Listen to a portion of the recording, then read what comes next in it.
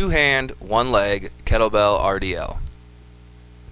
Holding two kettlebells, one in each hand, stand with feet shoulder-width apart and arms down to your side.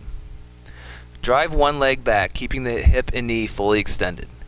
Keep the hips parallel to the floor while hinging back and flexing the hip. The ground leg will have a slight bend in the knee while performing the hinging pattern. Reach back with the hip until you feel a slight stretch in the hamstring on the ground leg. Return to the start position and repeat.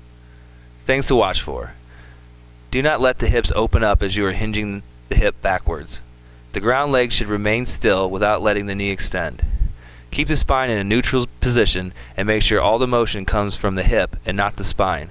Maintain balance with tripod foot throughout the motion.